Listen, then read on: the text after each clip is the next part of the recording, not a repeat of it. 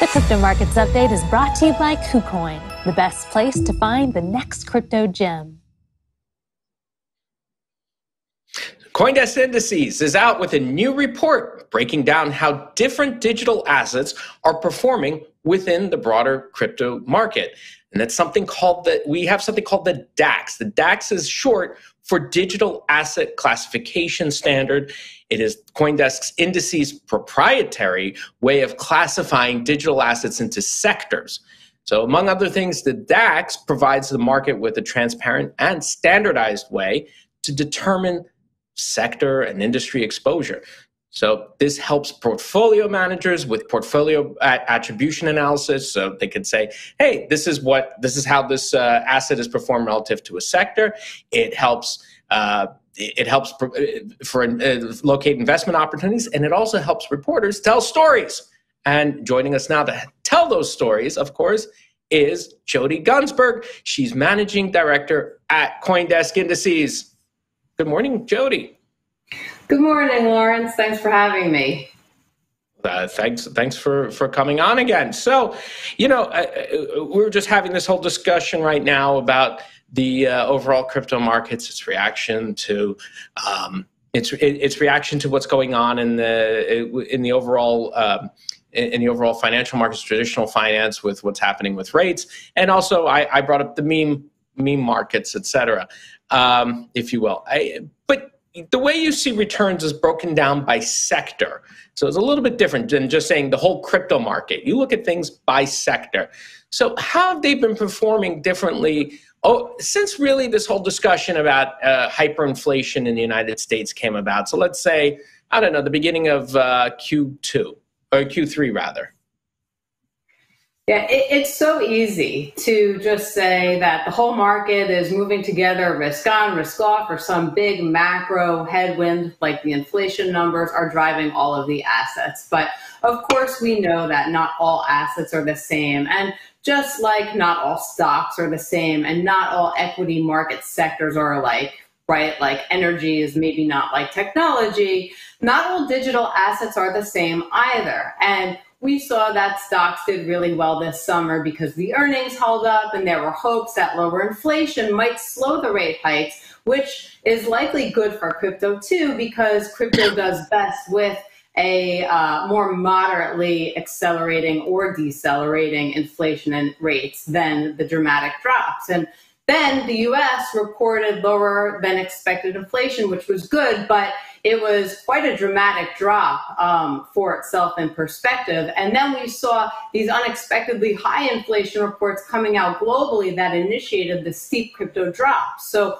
what we saw is that there was a dispersion between the losses here and with the gains in the summer since June 30th. So the best performing sectors, while the market was getting excited for hopes of lower inflation and slower rate hikes, were the smart contract platform and digitization. But then when we saw inflation fears that initiated this steep crypto drop, we really saw the smart contract platform hold up better than more recession sensitive sectors like DeFi. So the smart contract platform lost about 12.5% last week, whereas DeFi lost about 10 percentage points more. So we are seeing divergence based on the different use cases of the digital assets because different assets do different things.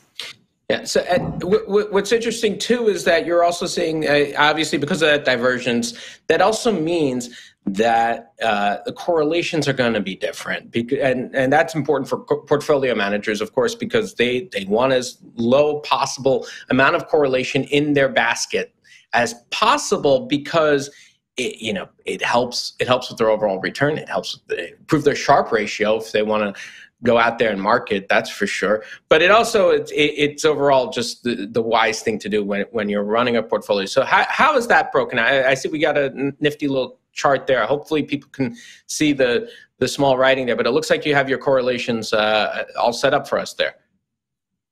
Yeah, so what we can see is that because of the divergence in performance, when you start adding other digital assets to Bitcoin and you start mixing the sectors to currency, is you start seeing drops of the correlation of crypto to each of the sectors, and some notably, for example, in technology, consumer discretionary, or communication services and industrials, where the Bitcoin correlation is somewhat high.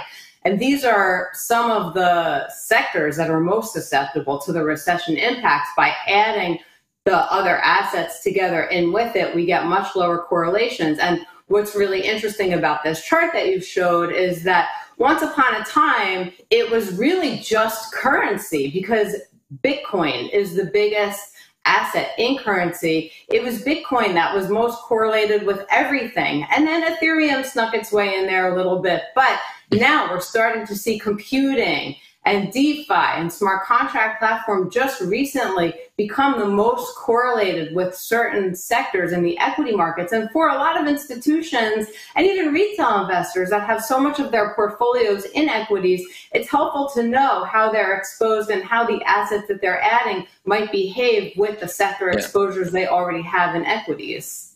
I think you called crypto, what was it, the 12th equity sector, or that people were calling it the 12th equity sector. But you're saying that's not necessarily the case, depending on what cryptocurrency you're looking at, correct? Yes, so I've heard pretty widely and publicly discussed this idea of crypto as the 12th equity sector.